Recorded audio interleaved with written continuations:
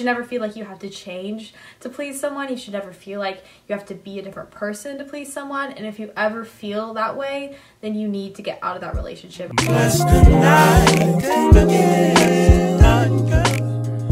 It's about to be the new year, or it is the new year by the time this video goes up, and I feel like there are a lot of videos on succeeding, reaching your goals, finding new opportunities, finding your best self, which I think is awesome. I think any opportunity to do that should be rewarded and should be encouraged, because I think that's a really good mindset to have. I feel like a lot of times with the new year, we expect all these things to happen. We expect to succeed and do really great. But then by February or March, we start to see that maybe we're not as good as we thought we were. We deal with failure, we deal with rejection, and we get really depressed, and we get that question of, why am I never good enough? So today's video, I just wanted to discuss this and talk to you guys about it. It's been something that I've been thinking about a lot, and I feel like a lot of times I just sit around and I think about these things and I don't actually like ask you guys, hey, what do you guys think about this? If you don't really know that much about me, I am currently 18 years old. I live in New York City. I'm in college.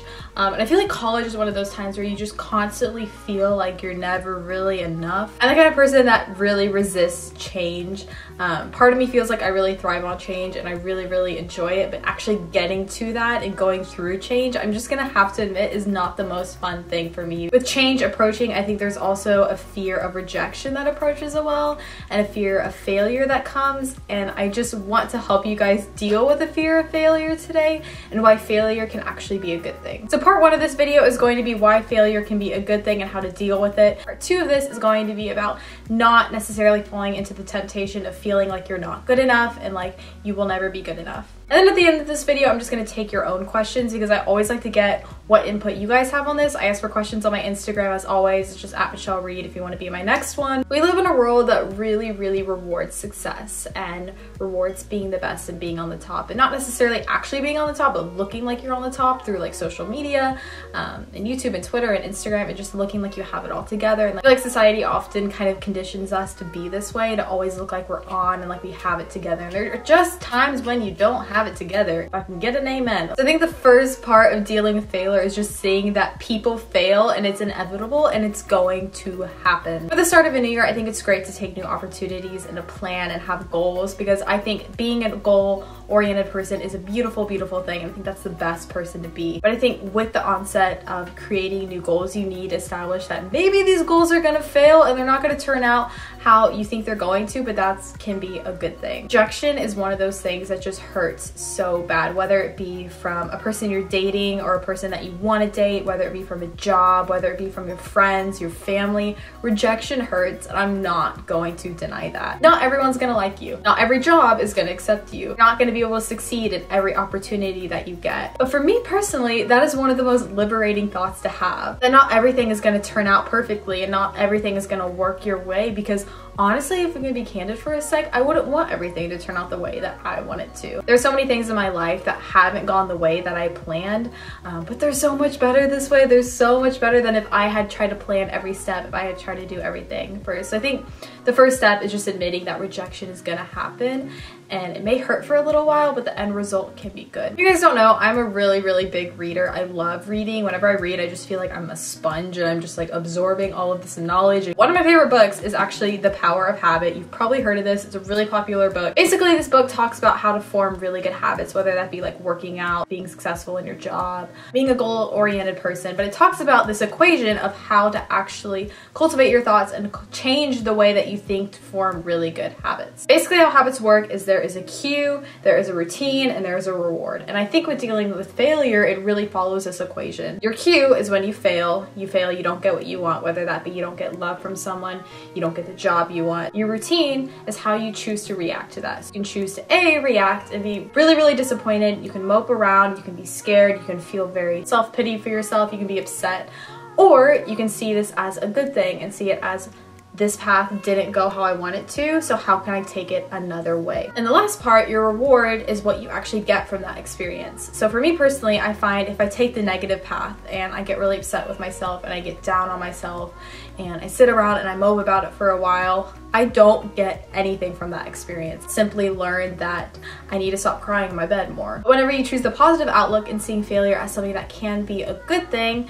you actually get so many more benefits from it. I think so many times whenever we think about failure and we think about rejection, we give it like this lofty idea and how to react to it, and we don't necessarily give it concrete ways to deal with it when it is something that's practical. You need to stop putting it above and beyond this realm that we can't reach when it's really simply just putting yourself out of the situation. Now, I'm not gonna sit here and lie and say this is how I've always dealt with failure, because it's not. I have been upset by failure and rejection for 6 months at a time, and I never truly get over it. And I feel like I'm over it and I feel like I'm doing better, but I'm still thinking about it. I think dealing with failure and rejection is something that I have always just kept learning to be better at, but it is a practical way of thinking. The second part of this video I want to talk about is being inadequate and feeling like you're not good enough. I know you've probably heard this enough, and you've heard it from so many people, your mom, your dad, your friends, your boyfriend, whatever it may be. There's no such thing as not being good enough. I think there are certain instances where you're not cut out for a job and maybe you don't have all the skills and the talents that you need, but that doesn't mean that you're not good enough. That simply means that job is not fit for you,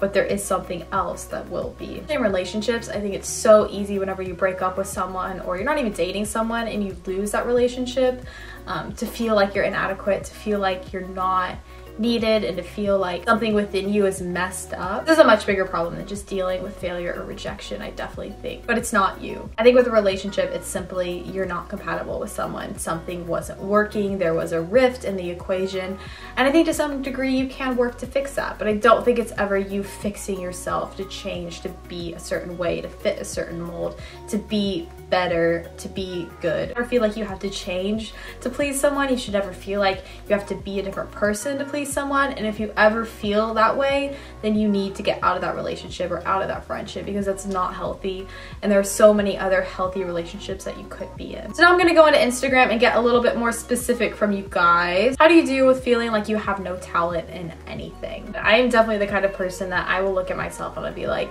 and I'll compare myself to other people, and I will look at these people who are so big and great, and I'll be like, I have absolutely no talent compared to them. Personally, I believe, this is my opinion, it might not be yours, that we are all given specific talents, specific gifts from God that we are meant to pursue. Even if you aren't a Christian, even if you don't believe in God, I feel like you can believe that every one of us has something within us that we can pursue. I think a lot of times we think of talents as being super athletic, being super driven, being really smart and intelligent, and these kind of big ideals, but sometimes our talents are much smaller than that. Sometimes it's being really good at working with people. Sometimes it's being really good at talking. Sometimes it's about being really good with our hands and creating things and working with things. Things that may seem much smaller and not like a talent, but I think they can be a talent. So for me personally, whenever I think about a job and I think about a career, I think about the little things about me that might be a little different, that I might be a little bit better at, and I pursue those things, and because I think those are my talents and those are things that I am good at. How to combat the feeling of jealousy that leads to feeling inadequate. Best answer that I can have is to quit it. I think I started to think this way about 2 years ago. Whenever someone would succeed or do well, I would just be thankful for them. I'd be thankful that